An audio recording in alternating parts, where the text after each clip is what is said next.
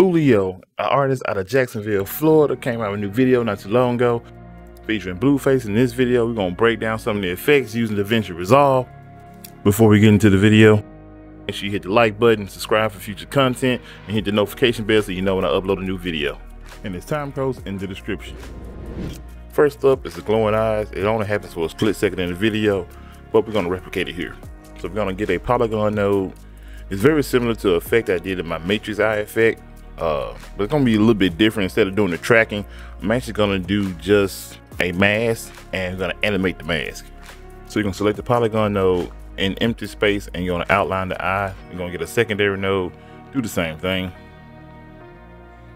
This will allow you to continue to see your subject. Also, you don't want to connect it to the fusion node tree at this time.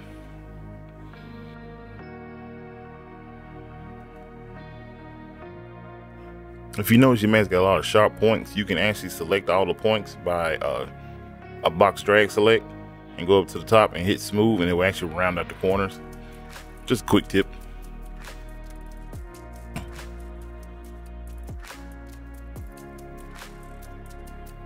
Now you connect your mask to your node tree, and you should see just the eyes of your subject.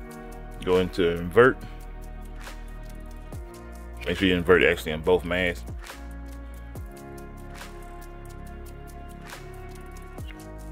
And then also uncheck solid.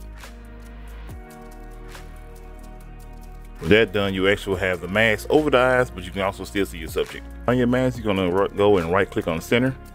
You're gonna click animate. Now what this will do is allow you to move the mask, also creating automatic keyframes, and you can move the whole mask as a whole, kind of like over the transform node.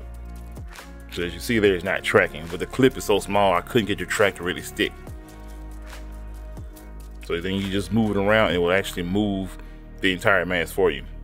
And when it comes to animating the mask, you want to skip ahead about 5 frames. I found that to be the best spot or the best amount of frames to skip.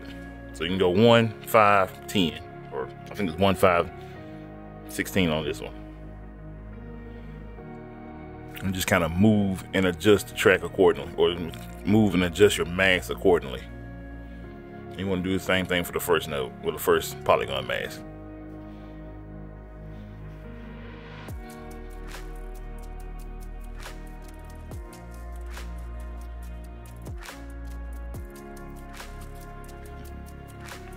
Now these masks are rough because I'm just doing it for the demonstration of the video. So if you're actually doing this for, like, say for instance, some client work, you want to make sure you get a really fine mask. And with this subject, her head actually tilts, so the mask is actually kind of like off tilter. So you want to actually rotate the mask to kind of match up with her eye. And I'm gonna kind of backtrack a little bit. I should have got the background node from the get-go, but you're gonna put in the background node. You're gonna change the color to white. You're gonna connect your mask to it, and you notice everything is blanked out. So you're gonna go back here, uncheck invert. There we go. And go to the second mask, solid. There we go. Now we got our white, pretty much our white eye. Like I say, it's a little janky because it's just demonstration for the video. I'm gonna go in though and do a little touching up with the eyes, because you can actually rotate the axis of the X and Y and Z axis on the mask node. For better control though, you might want to use like the transform node though.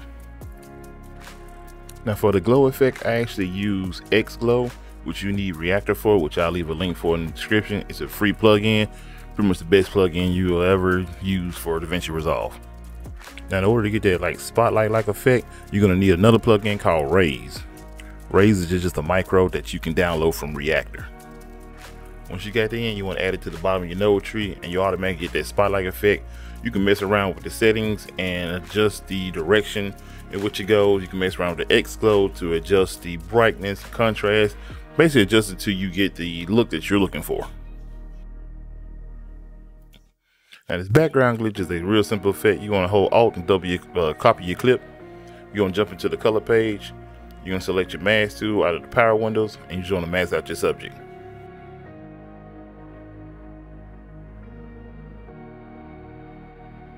Once your subject is masked out, you're going to track back and forward. Once your tracking is complete, You're gonna go into your node tree and click add a alpha point. Connect the node to the alpha point. Back in your edit page, you basically want to take the clip that does not have the cutout subject and apply a digital glitch effect to it.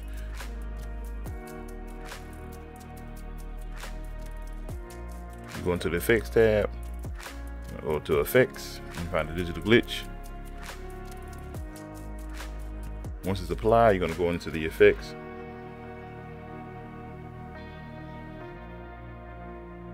And you can play it as it is, or you can go into effects and actually change the settings. Basically, we'll just change the look of it.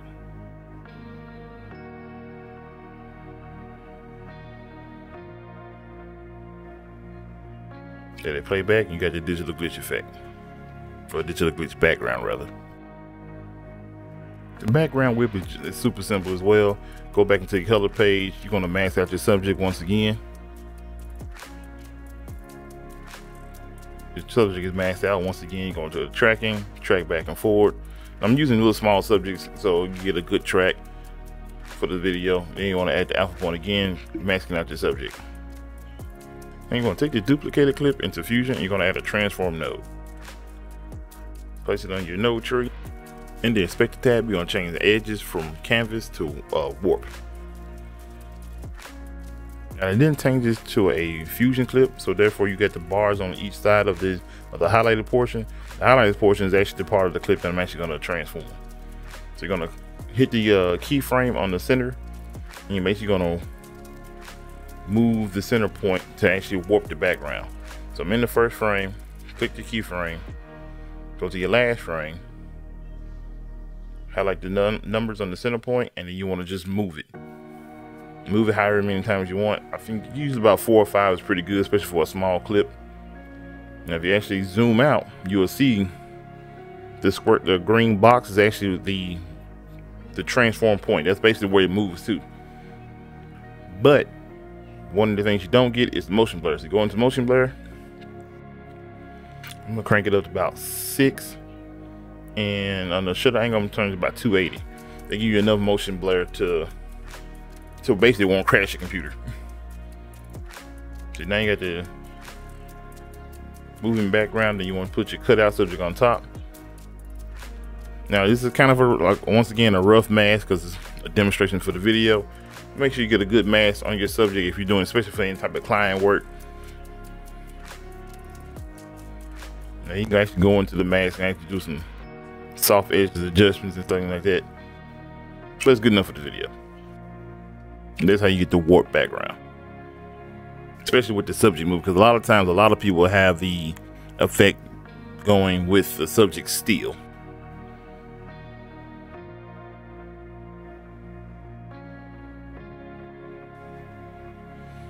So back in the color tab, we can create the mask. It's going to be slightly different.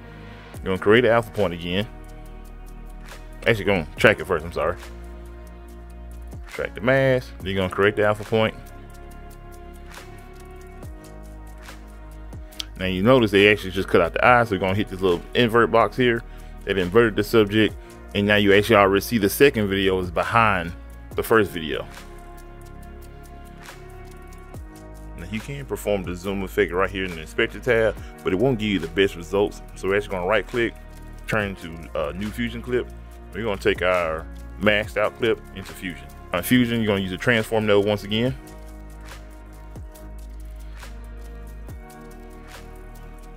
You're going to make sure in the first frame, you're going to highlight the keyframe on the size and center. I don't need pivot. You're going to cut the pivot off.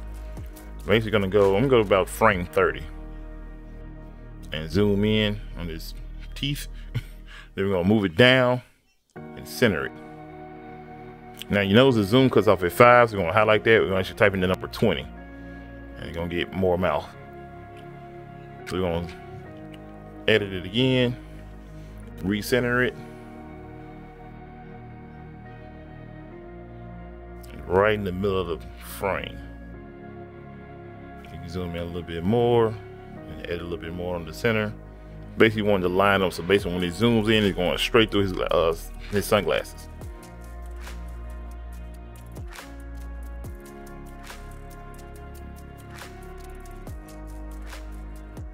That's it. That's pretty much the whole effect. Now I'm only stop it at frame 30 and make sure cut the clip down.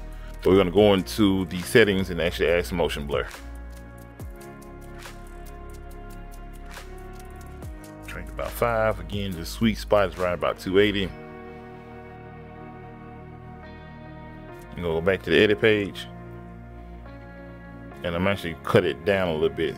But you can see the effect there. Because once you get past that, it starts to shake all over the place.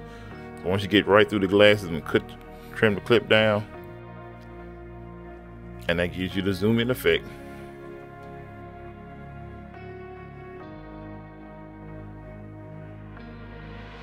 And hit up my affiliate link in the description below. Actually, I'm probably putting the pinned comment. Hit up Cinepex.com. They actually got a bunch of free effects that you can download. You can get the shattered glass and some blood splatter effects that you can put into your videos absolutely free. If you decide to purchase anything, they got a sale going right now. Use code WINNER35. Get an additional 35% off your order. That's been today's video. If you got anything out of this video, make sure you hit the like button. If you have any questions or any comments, make sure to drop them in the comment section down below. I appreciate you watching, and I'll see you next time.